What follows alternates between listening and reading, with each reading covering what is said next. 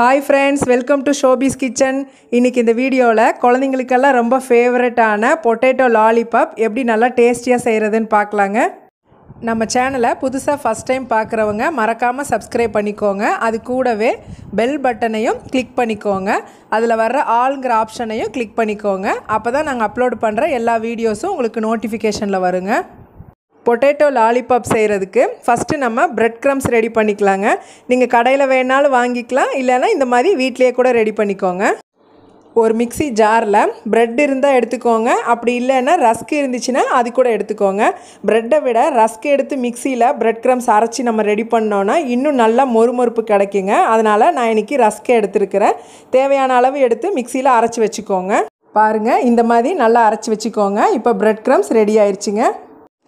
நான் இன்றைக்கி 4 பெரிய சைஸ் உருளைக்கிழங்க குக்கரில் நல்லா வேக வச்சு தோலை எடுத்துகிட்டு வச்சுருக்குறேங்க. இப்போ இதை நல்லா மசிச்சுக்கலாம். நான் இந்த சின்ன உரல் வச்சு மசிச்சுக்கிறேங்க. இந்த மாதிரி கட்டி எதுவும் இல்லாமல் நல்லா மசிச்சு விட்டுருங்க. ஒரு பெரிய வெங்காயத்தை இந்த மாதிரி சின்ன சின்னதாக கட் பண்ணி வச்சுக்கோங்க. இதையும் இது கூட சேர்த்துக்கலாம். 1 டீஸ்பூன் இஞ்சி பூண்டு பேஸ்ட்டும் சேர்த்துக்கோங்க. 1 டீஸ்பூன் மிளகாய்த்தூள், மல்லித்தூள் 1/2 டீஸ்பூன், சீரகத்தூள் 1/2 டீஸ்பூன், கொஞ்சமாக மிளகுத்தூள் சேர்த்துக்கோங்க. சாட் மசாலா 1/2 டீஸ்பூன் சேர்த்துக்கோங்க. சப்போஸ் சாட் மசாலா இல்லைன்னா கரம் மசாலா சேர்த்துக்கோங்க. கருவேப்பிலை கொஞ்சம், கொத்தமல்லி கொஞ்சம், இந்த ரெண்டையும் சின்ன சின்னதாக கட் பண்ணி சேர்த்துக்கோங்க. நம்ம அரைச்சி வச்ச பிரெட் க்ரம்ஸில் 1/2 கப்பு மட்டும் இப்போ நான் சேர்த்துக்கிறேங்க. அதாவது 13 ரஸ்க்கு அரைச்சதில் பாதி இதில் சேர்த்துக்கிறேன், பேலன்ஸ் இருக்கட்டும். இப்போ இதில் உப்பு தேவையான அளவு சேர்த்துக்கோங்க. லைட்டாக புளிப்புக்காக கொஞ்சம் லெமன் ஜூஸ் சேர்த்துக்கோங்க. இப்போ இது எல்லாத்தையும் நல்லா பிசைஞ்சு விட்டுருங்க. பிசைஞ்சு உருண்டைகளாக செஞ்சுக்கலாங்க. நல்லா ஒன்று போல் மிக்ஸ் பண்ணிவிட்டு பிசைஞ்சு விட்டுருங்க. இந்த மாதிரி நல்லா பிசைஞ்சதுக்கப்புறமா உருண்டை பிடிக்கும்போது உங்களுக்கு வரலைன்னா இன்னும் கொஞ்சம் பிரெட் க்ரம்ஸ் சேர்த்துக்கிட்டிங்கன்னா அந்த ஈரப்பதம் இல்லாமல் கரெக்டாக உருண்டை கிடச்சிருங்க. கையில் லைட்டாக எண்ணெய் தடவிக்கோங்க. தடவிட்டு இப்போ இதை உருண்டைகளாக செஞ்சுக்கலாங்க. சின்ன சின்ன உருண்டைகளாக ஒன்று போல் செஞ்சு வச்சுக்கோங்க.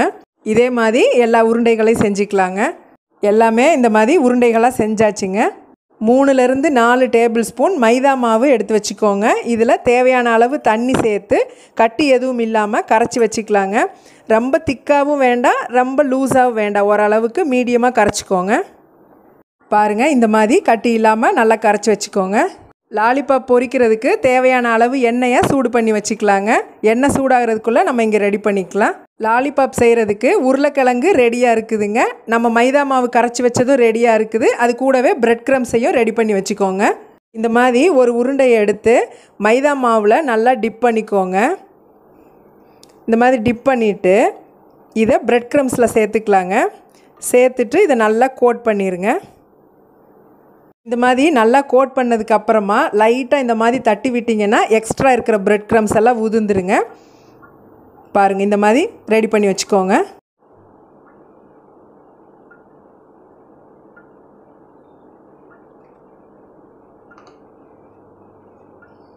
இதே மாதிரி எல்லா உருண்டைகளையும் கோட் பண்ணி எடுத்து வச்சுக்கலாங்க. இதே மாதிரி எல்லா உருண்டைகளையும் கோட் பண்ணதுக்கப்புறமா இப்போ எண்ணெயில் பொரிச்சிக்கலாங்க.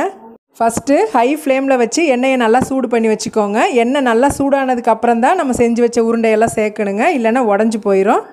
எண்ணெய் நல்லா சூடாயிருச்சுங்க. இப்போ சிம்மில் வச்சுக்கோங்க. சிம்மில் வச்சுட்டு நம்ம செஞ்சு வச்சுருந்த உருண்டைகளை எல்லாம் ஒன்று ஒன்றா சேர்த்துக்கலாம். உருண்டைகளை சேர்க்கும்போது சிம்லேயே வச்சுக்கோங்க. லைட்டாக இந்த மாதிரி ரொட்டேட் பண்ணி எல்லா பக்கமும் கோல்டன் ப்ரௌன் வர்ற வரைக்கும் பொரித்து எடுத்துக்கோங்க. பாருங்கள், இந்த மாதிரி நல்லா ப்ரௌன் கலர் வந்தோடனே இப்போ இதை எடுத்துக்கலாம். இதே மாதிரி எல்லா உருண்டைகளையும் பொரித்து எடுத்துக்கலாங்க. சிம்லேயே வச்சு பொரித்து எடுத்துக்கோங்க.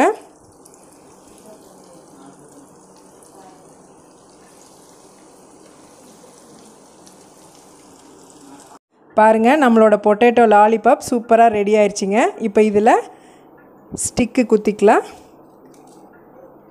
இந்த பொட்டேட்டோ லாலிபாப்புக்கு சாஸ் சேர்த்து சாப்பிடும்போது டேஸ்ட்டு சூப்பராக இருக்குங்க. நீங்களும் இதே மாதிரி செஞ்சு பார்த்துட்டு உங்கள் ஃபீட்பேக் சொல்லுங்கள். இந்த வீடியோ பிடிச்சிருந்துச்சின்னா மறக்காமல் SOBHI'S கிச்சனுக்கு லைக் பண்ணுங்கள், ஷேர் பண்ணுங்கள், சப்ஸ்கிரைப் பண்ணுங்கள். தேங்க்யூ ஃபார் வாட்சிங்.